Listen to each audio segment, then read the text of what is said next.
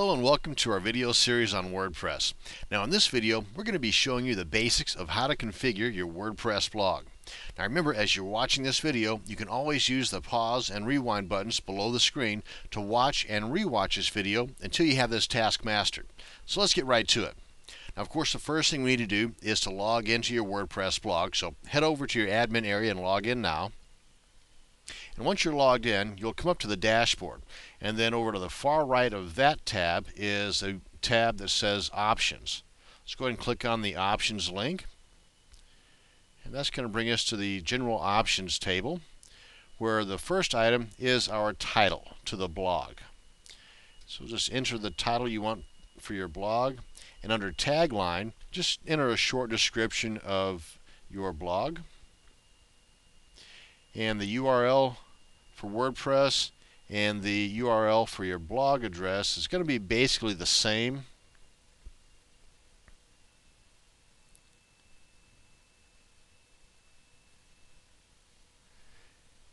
And now under the email address, just put in the email address you're going to want emails to come to, like your email address.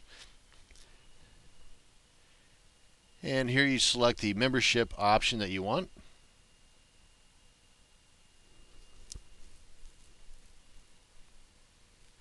And the next item, select the default role for any new user.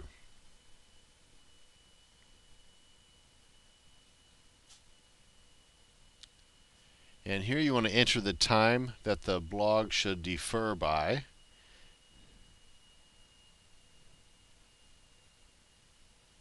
And you want to, in this box, specify the default date format. And if you're curious as to what these letters mean, boy, I sure was. There's a little link right here that says documentation on date formatting. Just click that and that'll answer all your questions. And then once we've entered all the information here, click on the Update Options button. And voila, we're good. Now, that was the General tab. Now the next one over is Writing tab. Let's go ahead and click on that. Now under Writing Options, you want to enter the size of the post box.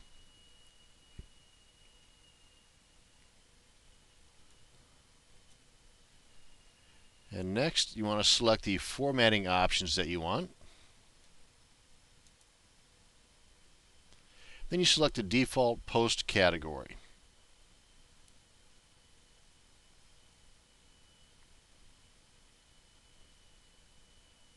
Then select the default link category.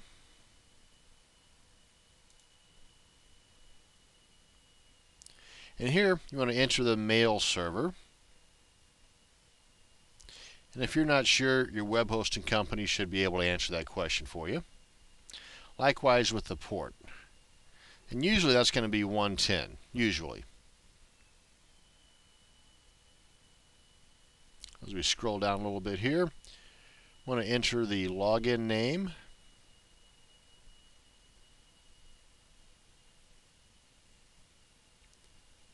And the password.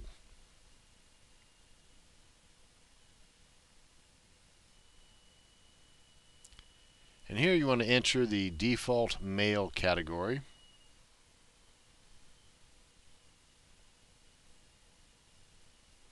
And when we've got all that entered, we just click on the Update Options button here.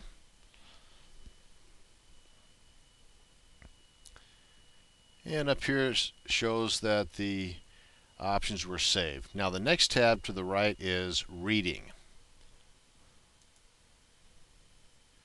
Under the Reading Options table, the first one we want to select the Front Page Display option.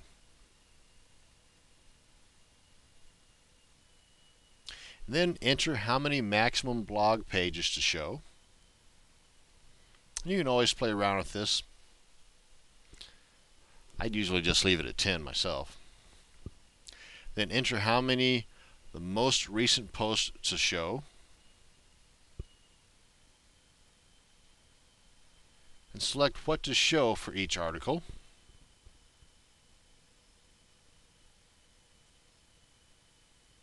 Now you can enter the encoding to be used for pages and feeds. And once you've done that, we go over here and click on the Update Options button.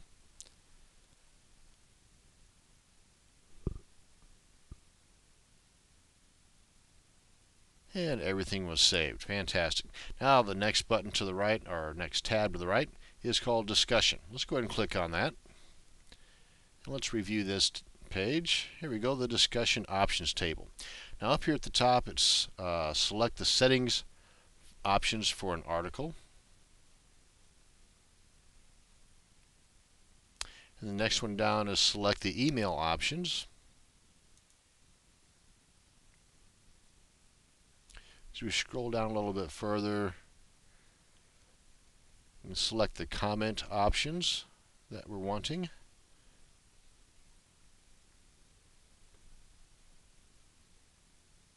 Once we've done that, we can enter the queue size to hold a comment.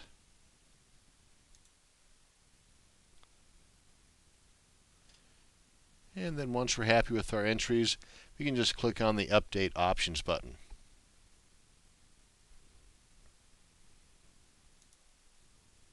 There we go, and that saved all of our changes. Next tab over from Discussion is called Privacy. Let's go ahead and click on that and see what we have. There's really not a whole lot to this one. Select the blog visibility option that you're happy with. And then click on the Update Options button.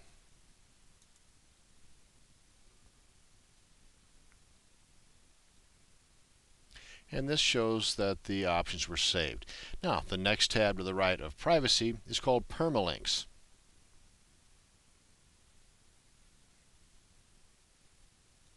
And here, we select some of the more common options.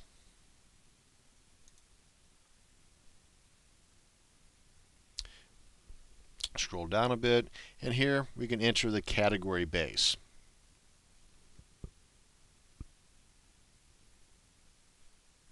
And once we're happy with our entries, just click on the Update Permalink Structure button.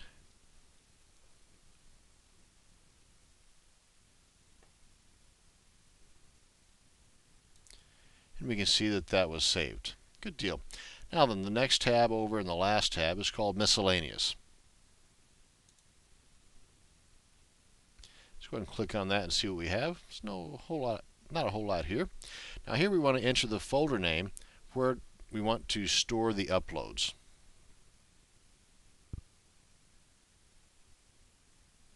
And then select whether to organize uploads into month, year-based folders or not.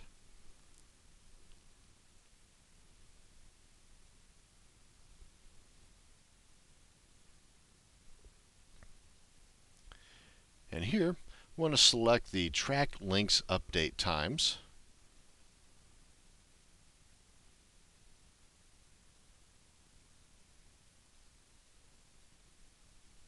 And here we can select to use my Hacks PHP file support. And once we're happy with our selections, just click on the Update Options button.